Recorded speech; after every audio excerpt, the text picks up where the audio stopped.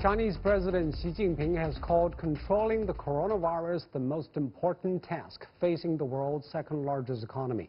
As China continues the fight, what is the current state of the epidemic? How far away are we from the vaccine? And how are the potential and the controversy over the use of traditional Chinese medicine being evaluated in treating the novel coronavirus? We have more later on in this program. And that is our topic. This is Dialogue. I'm Zhou Yue.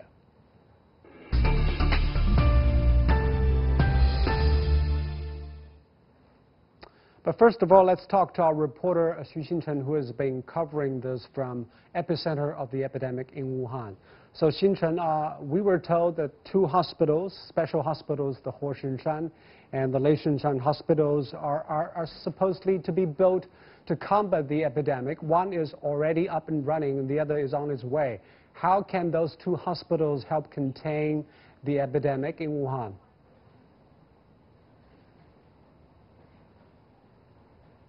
Yes, Joe. Yeah. So we know that there are two emergency hospitals have been built, and one of them is already taking in patients gradually, the Huoshinshan Hospital, and there's another one, Leishinshan, which is set to take in hospital very soon in 1 or 2 days' time. So both hospitals are using state-of-art technologies.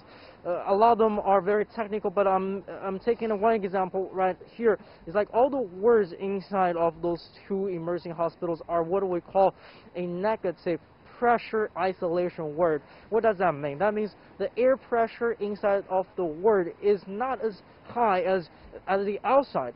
That will prevent the air from flowing from the word from out, and that will prevent the virus from spreading further. And in addition, because both hospitals are designed to be specialized hospitals for infectious diseases, so there are special pathway for medical staff and for patients. So there will be the clean zone, the semi-contaminated zone, and there will be the contaminated zone. So both two hospitals are not just providing a better medical treatment to patients, but also protect medical staff there. And we've also seen state-of-art breathing machines and all the other monitors inside the Huoshinshan Hospital, which is already up and running, taking in patients gradually, Joanne. But obviously, we have been hearing this is still not good enough, because already there are over 20,000 reported cases, most of them in Wuhan. And the Wuhan government has decided to turn some gymnasiums and convention centers into makeshift hospitals. What about those hospitals? Are they able to provide basic medical treatment for those patients?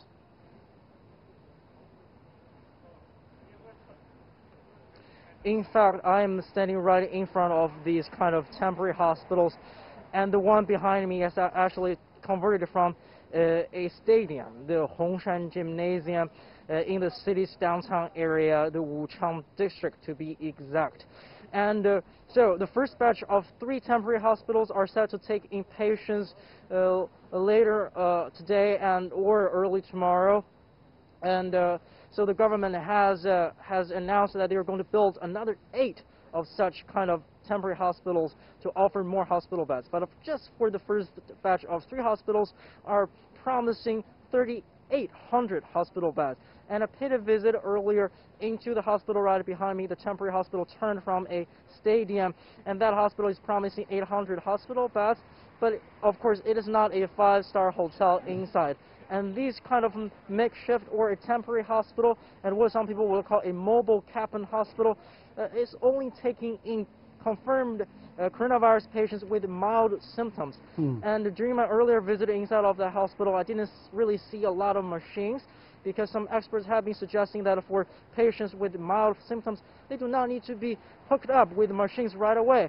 But if their conditions worsen, they're going to be transferred into designated hospitals with better equipment here in the city that, specially treating coronavirus patients.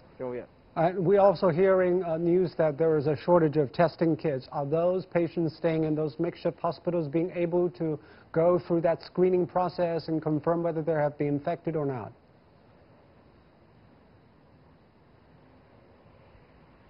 So right now we're learning is including those makeshift hospitals, they are only taking confirmed cases of coronavirus. And right now, how that we're going to confirm that if one individual have contracted the disease is through a test on the novel coronavirus nucleic acid that requires the testing kits. But also there's another way to somewhat to know if a patient is contracting the disease is through a CT scan on the lung to see irregularity of their lungs, or to see those flu symptoms or fevers. But these patients are now only qualified or classified as suspected cases, and allegedly right now, including these makeshift hospitals, they are not taking in these suspected cases, but only confirmed cases. But speaking of testing kits, and we know that a dozen of companies here in China, including BGI from southern China, they are producing the kits. And so there is a strong production of the testing kits and distributing across China. And I visited one of the testing labs here in Wuhan City. It is a lab owned by Hebei General Hospital. And in fact, in that testing center, they said they have a healthy storage of the testing kits, over 1,200 kits, over 1,200 kits, over 12,000 kits to be exact, I'm sorry. And also the lab scientists told me that they can run 1,000 tests per day. But as we know, they are just doing the tests. They are not collecting the samples. So the samples from patient's throat or the nasal area are actually done by fever clinics. But those fever clinics are running out of staff, as we know. And sometimes for a lab like the one that in Hubei General Hospital that can do 1,000 tests a day, they can only get around 300 samples a day. So that some would, kind of reduce the speed of confirming patients with coronavirus. All right. That says how much strain there is on the medical system in Wuhan. And for some talks on the novel coronavirus, we're joined by satellite links by Eric Ding, epidemiologist and health economist at Harvard School of Public Health, Professor Jonas Schmidt, Shanasit, Chair of Arbovirology of the Bernard Nocht Institute for Tropical Medicine, and Babak Javid, tenured principal investigator at Tsinghua University School of Medicine. So let me start with you, Eric. What do you think it is the extent of the outbreak so far? Because since the lockdown of Wuhan, the epicenter, on January the 23rd, we have seen increasing numbers of cases of infection. Already it's over 20,000 in China. Is this saying that we are now entering a period of pandemic? I think we're getting pretty close to a pandemic. I think all the other experts are agreeing that this is potentially reaching a pandemic. The number of countries has increased, and the number of cases has increased outside the country. Southeast Asia especially, and so I think it's getting to that point. But a pandemic, you need a little higher mortality, and so far there's only been 2 mortalities, I believe, outside of mainland China. So we're not quite at a pandemic yet, but the number of infections is starting to soar outside of China, and we have to be very wary and careful of that. SARS, it took 3 months to reach 8,000 cases. We've reached 8,000 cases last week, and it only took one month instead of 3 months for SARS. So this is a much faster trajectory. So we have to be very watchful. And Jonas, what is your assessment? I think we need to be really careful about this point. I mean, 17 years since SARS, the capacities, especially in China, are much more stronger to diagnose, to treat. So I think we are not at this point to decide it will really become a pandemic and the containment was not successful. We will see this, I agree, in the next days or weeks. But so far, we didn't observe or recognize any huge outbreak outside mainland China. So if this happens in the days, I agree with Eric that then we will see for sure a pandemic, and we have to change the measure, because then we cannot contain the virus. We have to focus on the treatment of the severely ill patients. This will be the main focus then. Babak, what is your take? I agree with my colleagues. I don't think we're at a pandemic yet, but it's very likely we'll be there soon. The only slightly puzzling issue is that we're not getting sustained secondary transmission outside of China. We are definitely getting more and more cases of human-to-human transmission outside of China, but those are not sort of running away out of control as far as we know. Of course, there may well be cases bubbling away in more resource-poor settings which have got less active surveillance, and I think that's the real concern, where, you know, if that's the case, we definitely will have lost containment, but we won't know that information for at least another few more days or weeks even. And do we know better about the transmission methods of this new strain of coronavirus? Why it is being spread so fast in such a short span of time? Yeah. If I can volunteer an answer I don't think we have all the answers. Babak, please, first, and then Eric, please. Yeah, sure. Sorry, yes. So I don't think we have all the answers.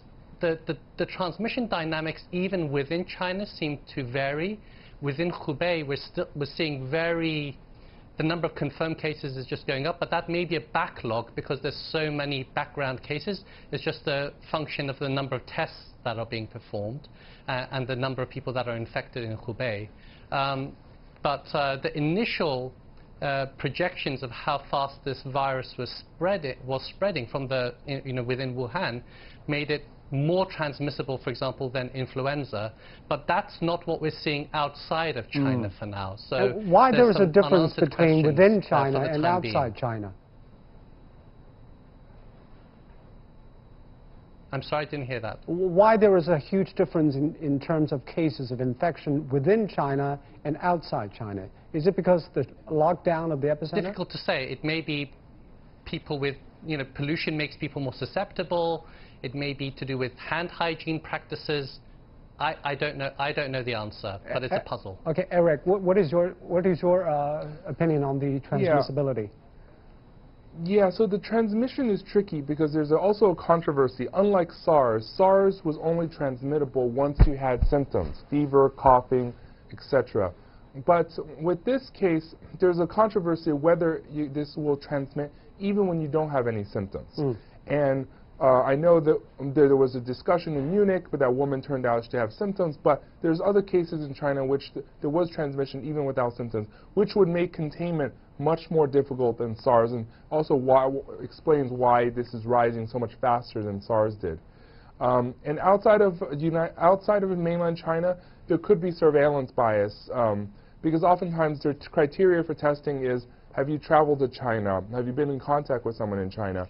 And if you only ask those questions, you might not pick up all the cases that have the secondary transmission as that we're looking for. So it's really still wait and see. I think rapid tests are coming out on the horizon soon, and hopefully we'll, in a good public health infrastructure, we'll have a good surveillance system for secondary transmission outside of China. And Jonas, talking about those who are asymptomatic but still carry the viruses, Germany has seen cases there.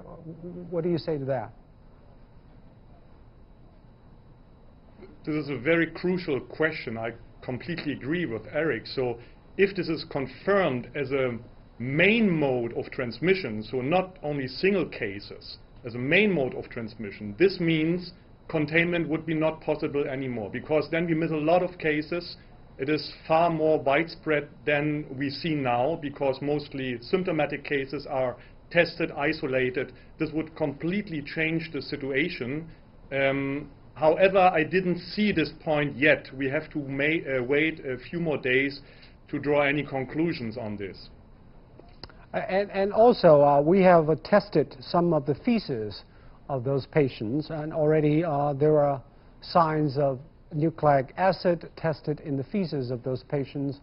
Could that be also a source of transmission? This is not unexpected. We have the same results for other viruses. So PCR detection not necessarily means that it can be transmitted. So we have to wait for the isolation study if this virus is really still contagious. And then we really have to think if this might be a source of a contagion feces. So it might be important. However, the information is today is very limited. However, we cannot exclude this at this time point. Here in China, people are expecting that this will level off very soon because the 14-day incubation period has already passed. Can we see a stability of the situation in a matter of weeks, Eric? That's really hard to say. First of all, the quarantine in China is for a whole city. It's not a quarantine. Actually, it's for the whole province. For one family. Yeah, for the whole province, exactly. So just by locking up everyone together, it's hard to say because that's not a conventional quarantine. Quarantine is for one family. So that could actually just increase exposure within the city as well. We have to wait and see. I do not see the curve plateauing yet. So I'm not sure we're at reaching a peak in those areas. The numbers, there's such a backlog of tests. There's so much evidence that milder cases are being turned away and just not being tested. So we don't have good data on that. I think all the experts saying it will continue for at least 3 or 4 more weeks. And Babak, do you think the lockdown of a huge city like Wuhan actually helped contain the virus, or there be complicating factors involved? I mean, there's no precedent in history of basically isolating a population of 60 million people. So we're in totally unknown territory here. If this virus is able to spread when you've got very mild symptoms or asymptomatically, then I don't think containment is possible, no matter what we try to do. So if we cannot, and, as we know, before the lockdown occurred, a significant proportion of the population left Wuhan. So again, it depends on how many people were actually infected at that point in time, not the confirmed cases, the actual number of cases. So again, I think we're in totally unknown territory here. There is something puzzling about this, for me anyway, that I think that the dynamics and the severity we're seeing in Hubei seems to be distinct to what we're seeing in the rest of China and definitely to the rest of the world. What's driving that? Is it because there's just so much pressure on infrastructure? Is it because the epidemic just started there, so we're seeing a lag? It could be those factors and many other unknowns still. And also about the mobility rates, because in the mortality rates, actually. The mortality rates in Wuhan is much higher than the rest in China, let alone the rest of the world. Why there is a gap of mortality rate, and will that mortality rate remain in the coming months, Eric? I think mortality rate takes time to catch up. The virus has been in Wuhan much longer, so a lot of people go into intensive care. I think there was a report that of the people that are seen in the hospital, 25% needed to go into intensive care of some sort. And that's a very high number. And if they're in intensive care, it takes, then these people in Wuhan would have higher mortality over time. But it's spread later to the rest of the China and the rest of the world. So I think the disease progression has not caught up yet. So it could still go up. It's really too early to calculate the case-fatality ratio. And Jonas, and also the treatment. It seems that nearly 1,000 patients have been cured and discharged from hospitals. Is this a good sign? Because most of them haven't been receiving a lot of treatment in hospitals, and there isn't any effective treatment so far. Is that right? Yes, mostly I completely agree. Mostly it's it's a symptomatic treatment. However, clinical trials are ongoing with remdesivir, for example. So we really have to wait for those results with these new drugs, and I'm also very looking forward for the new vaccine candidates when they will be in place. There are huge vaccine alliances like CP, so it might be take some time. So I'm not talking about days or weeks, more months. However, it's on the horizon. So we really have to wait. It's too early to say if this really have an effect now. So what is the best way of taking care of those sick people right now in Wuhan? Because obviously the demand outstrip the capacity to take care of them, accommodate their need. What should be happening? Eric and, yes, and also Babak. As discussed before, for the really severely for the severely ill patient, it's a symptomatic individual treatment in the ICU. So you need to have enough capacity that while the new hospitals are set up, this is very crucial. And especially we have in Wuhan, we deal with a lot of severely ill patients. This is crucial. So we cannot compare the situation in Wuhan with outside China, or even with other cities of China. And the factors that led to this high amount of severely ill patients is still not clear. What are the factors? So this is what we discussed here, and we really have to wait a few more weeks and days to get an answer for our questions. I want your take on the, Eric, and also Babak, because now the system in Wuhan is like this. There is first a quarantine centers. They go through a screening system, and then they go to certain makeshift hospitals, and then they go to specialized hospitals. Is this the right way to do it? Eric?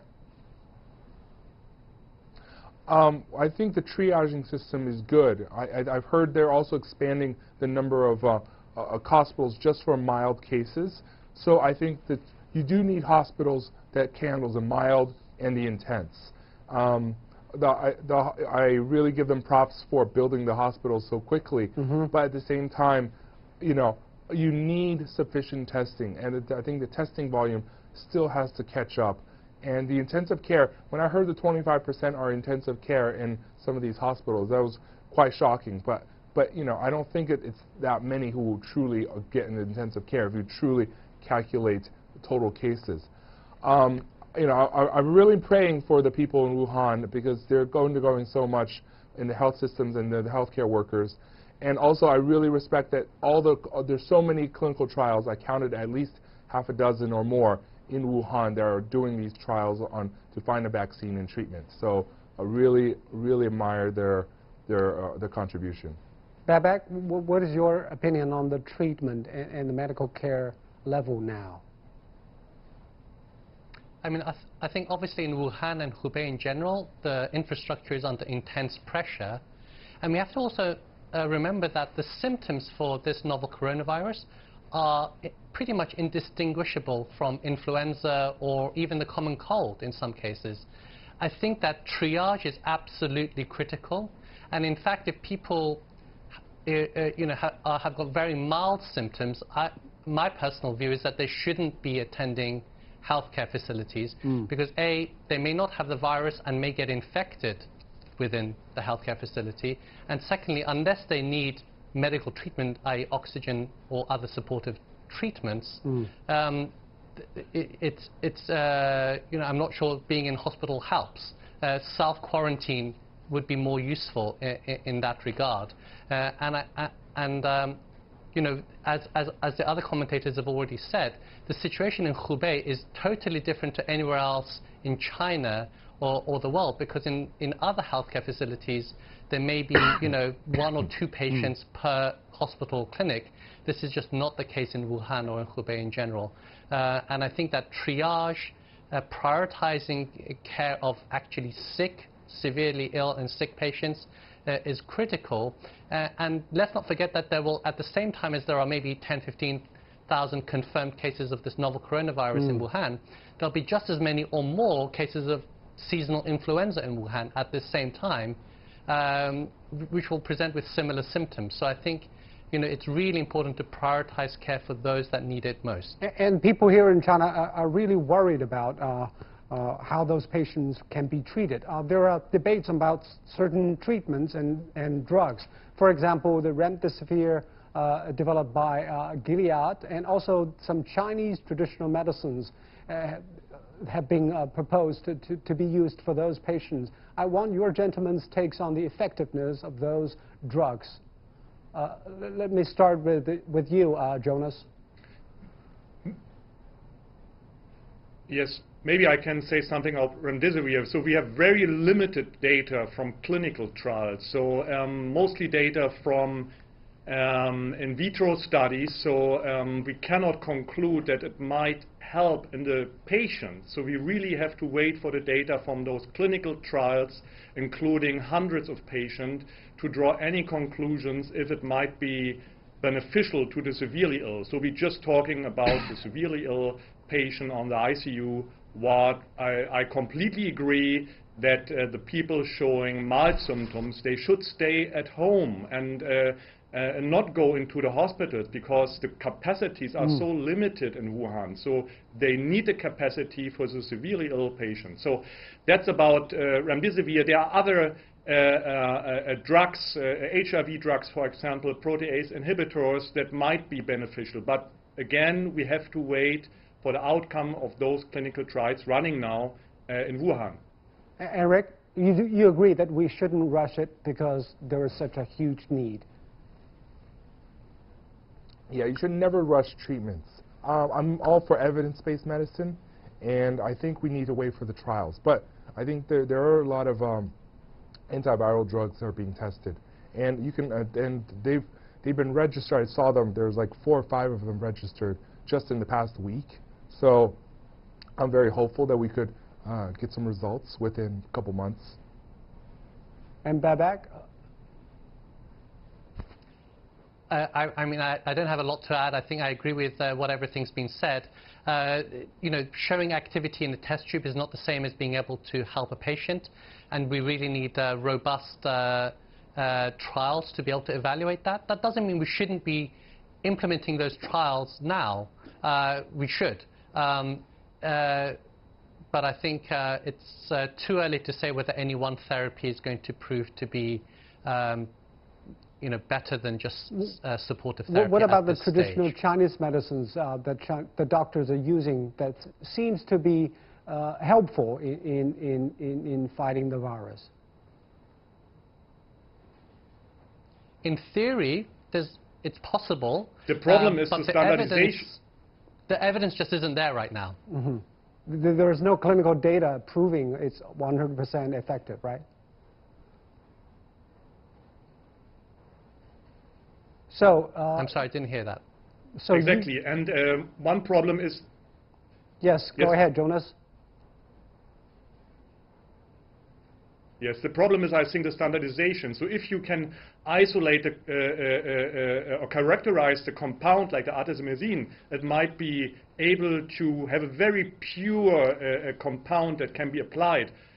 But this is not the case yet. So this active account need to be characterized, isolated, and then it might be helpful. And in this way, the traditional Chinese medicine could be helpful. And very briefly, each one of you, what do you think is the time frame for this to go away? Jonas? We're not talking about days, so we're talking about months for sure. Eric? I think it'll take at least 6 to 9 months. This could potentially become endemic, like the flu annually. So I'm really hoping it won't be, but I see that as a potential fear if we don't control it. And Babak? I'm the same with Eric. I think this may fizzle down in the spring, but it's probably going to come back in the autumn. All right. Thank you very much, gentlemen, for your take on this. Eric, Babak, and Jonas, thank you. And we're watching Dialogue here on CGTN. I'm Zhou in Beijing. Thanks so much for watching. Goodbye.